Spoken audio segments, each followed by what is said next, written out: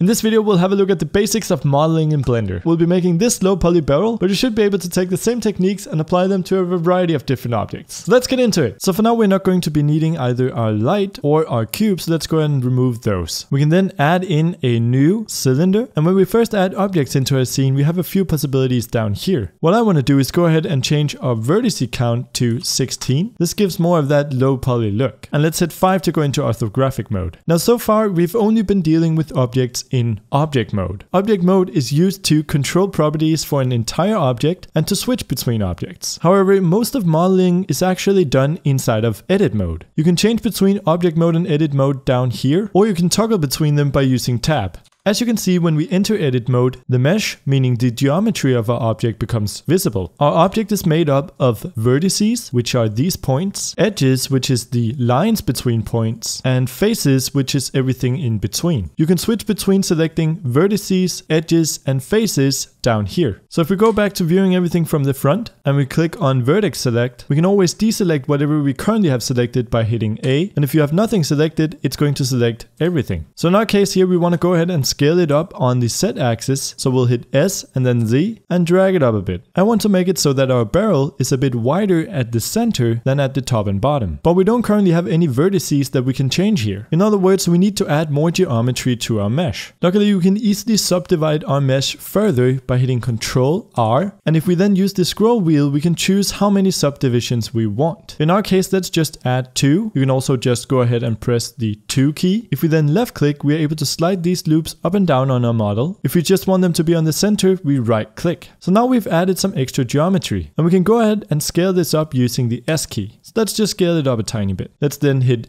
A to deselect, and our barrel now looks much more like a barrel. We can always go and adjust the shape of these loops afterwards. To do that, we could press the B key in order to box select and select all of these vertices. However, here's a common pitfall, because if I now go ahead and rotate our view, you can see that we've actually only selected the visible vertices and not those on the other side. And that means if we were to go ahead and scale this, we would get a really weird shape. To get around this, we go back to the front view and we change to wireframe. We can actually toggle between solid and wireframe by hitting Z. Now if we were to select these edges again, you can see that it selects all the way through to both sides. And so we can select all of them and scale them up more if we wanted to. Next up, I want to make the top and bottom of our barrel. More specifically, I want to extrude the top a bit inwards. If we want to select all of the vertices along the top here, we could shift into side view, hit Z, hit B, and then select all of them. And that definitely works. But I find that an easier way is simply holding down Alt and right clicking. This way Blender will automatically detect the loop and select all of the vertices in it. Now you might think here that all we need to do is scale it inwards, but you can see that doesn't give us the effect that we want. Instead, we want to use Extrude. To extrude, we hit the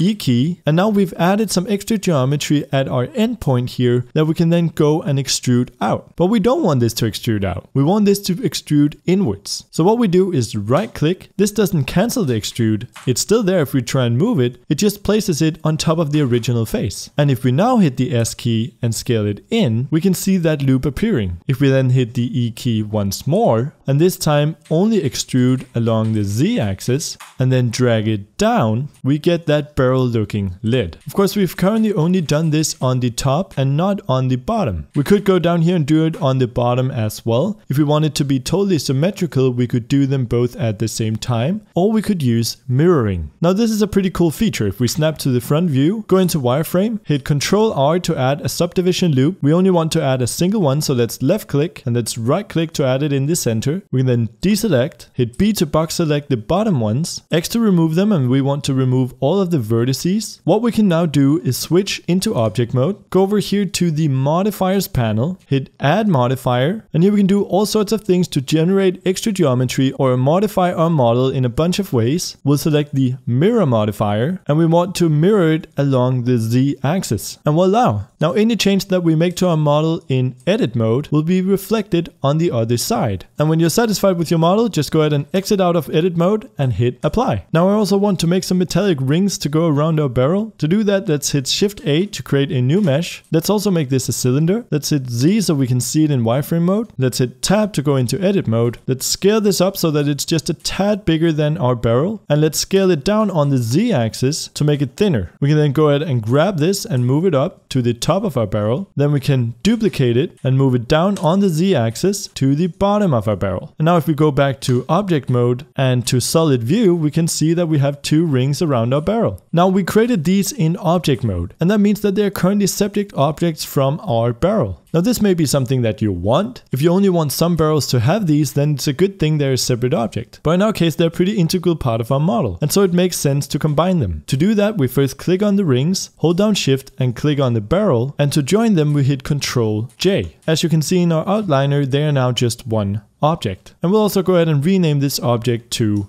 barrel. Finally, let's go under material, hit new, and let's add a brown material to this. Something like that. This is going to be our wood material. We of course want our metal rings to be of a separate material. So what we'll do is go into edit mode. Let's select our 2 rings by holding down Alt and Shift to select all of the edge loops. Then going up here and adding a new material. Let's hit new. And to assign this material to these vertices, we hit the assign button. Now out of edit mode, and we can choose a color for these metal bands. And there we go. We can switch back into perspective mode and have a look at our first barrel model. And for good measure's sake, let's just rename this material to rings. So congratulations! Let's save our file by going to File, Save As, or hitting Ctrl S. I'm just going to call mine barrel and hit Save As Blender File. That's pretty much it for this video. If you enjoyed it, make sure to subscribe so you don't miss the next one. So thanks for watching, and I will see you in the next video. Thanks to all of the awesome Patreon supporters who donated in April, and a special thanks to Derek Heemskirk, Faisal Marify, James Calhoun, Cyborg Mummy, Cole Cabral, and Jason the Tito. If you want to become a patron yourself, you can do so at patreon.com/Brackeys.